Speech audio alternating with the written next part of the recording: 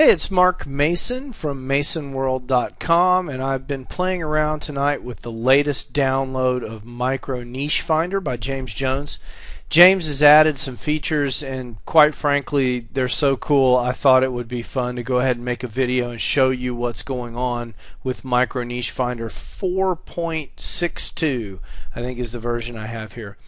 I was having a conversation with someone about their pet grooming site. Actually, they had a site about pet care, and one of the sub niches on the site was pet grooming.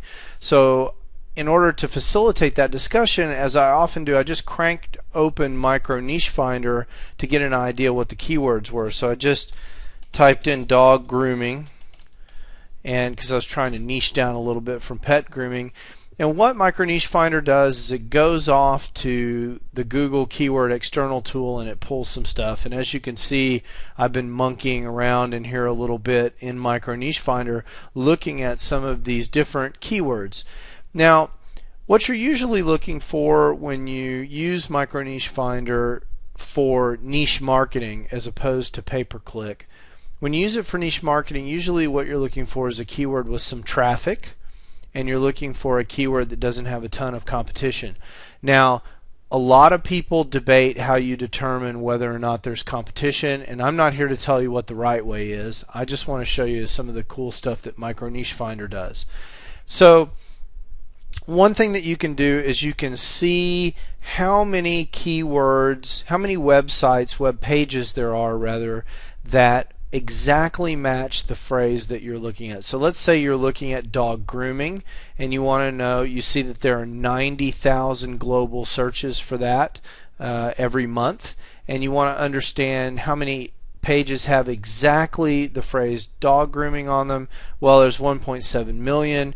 We can bet that that's going to be very competitive, and in fact, if you click on strength of competition, James tells you there's 1,000 strength of competition score is 1,000, which he considers high, which is why it's marked in red. And so that doesn't look very good, like a very good place to go do niche marketing, because it looks pretty competitive. Well, maybe we could go something a little bit more narrow, like dog grooming supplies. We see that there are 8,100 searches per month there, and when we get the exact phrase count, we see that there's only 83,000 competing pages. James evaluates the strength of competition as 53, which he considers barely into the caution region. And now he's added a new feature called the measure of backlinks. This is his estimate of how many quality backlinks you would need to get on the first page of Google. Now, I don't know what the algorithm is. I haven't tested it. I don't know if it works. But I do understand that what he's doing is he's going to Yahoo Site Explorer and looking at the top 10 results and seeing how many backlinks they have. And based on that, he's making some estimate of how many backlinks you would need to beat people who are already on the first page of Google. So that makes sense. I don't know the exact algorithm that he's using, but I understand what he's trying to do, and it makes sense. He says 384. That sounds a little high to me. I don't really want to mess with that for a simple niche site. So I come down here some more, and I looked at dog grooming scissors, and sure enough, there are 3,000 searches for dog grooming scissors every month.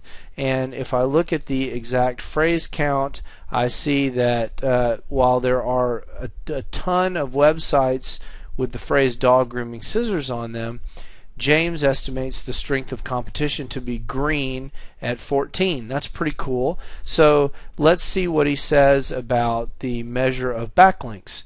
Well, it turns out that the measure of backlinks for dog grooming scissors is pretty low. And when it comes back here, you'll see that actually it's very low at a value of 1. So you can look at that and see what he sees by clicking on the number, and you get this cool thing where you see these different websites that are ranking for the term dog grooming scissors. These have very few backlinks. Now, that's pretty neat. It's a brand new tool. I haven't tested it, so let's test it. One of the things that you can do to maximize your chance to win a keyword is to register the exact domain. And you can see what happens. He's got a domain column here, In fact, if you go up to the top, you can see it's the availability of the domain. If we go back down to Dog Grooming Scissors, you can see I'd already clicked on it. When you click on these, what it tells you is whether or not the keyword .com, .net, and .org is available. And sure enough, it turns out that it looks like .org's in the middle. It looks like Dog Grooming Scissors should be available for us to buy. So let's go buy that and throw up a site. That's pretty cool. So I've already, as it happens, I do business with Namecheap. Log into my Namecheap account, and sure enough, we can go see if Dog Grooming Scissors is available. Dog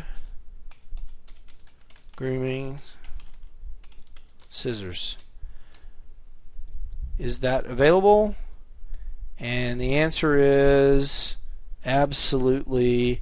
doggrooming-scissors.org is available. Great. That's exactly what we want. We want a .org, a .net, or a .com. Let's buy it. We add to cart, do an express checkout. Oh, let's put in the coupon code here. Save $1. Always good to save $1. And use funds available in my account. Proceed to secure payment, charge, and process. So we've bought the domain. So next what we're going to do, which is really cool, we'll do in the next video, we're going to go to FirePal, which is a product that you can use to quickly generate websites, and we're just going to throw up a website on this domain.